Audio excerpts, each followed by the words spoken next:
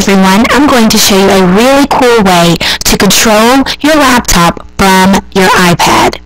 This free application is called SplashTop Streamer. Okay, so our first step is that we need to visit splashtop.com. We're going to click Download Streamer, which is located in the upper right-hand corner.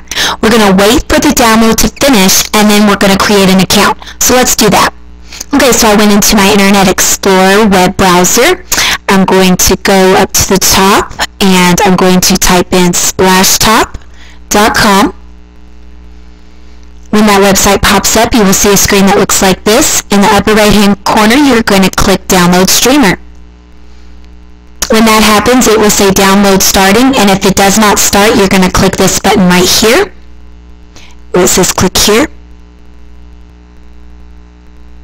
After it finishes recording, you're going to be able to access the icon from your Start menu. You're going to click Start, and you will see it right up here where it says SplashTop Streamer. You're going to click on that. Okay, so a screen will pop up that looks like this. Since I'm already logged in, I'm going to go ahead and show you. I'm going to log out. And what you would have to do is, don't have a SplashTop account, create one. After you've created one, you'll put in your email and your password, and you'll log in.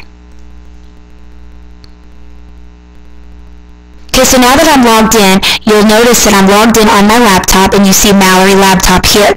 Right now, I am not accessing anything from my iPad, so I just see the screen as of right now. So my first step is complete.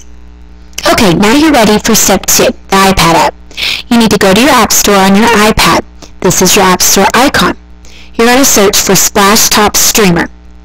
You can do one of two things. You can select the free iPhone app, which is on the bottom half of your iPad screen that you are looking at right now, or you can download the $2.99 iPad app.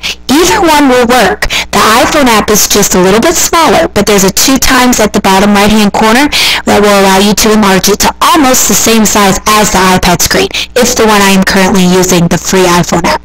And then you're going to wait for the download to finish.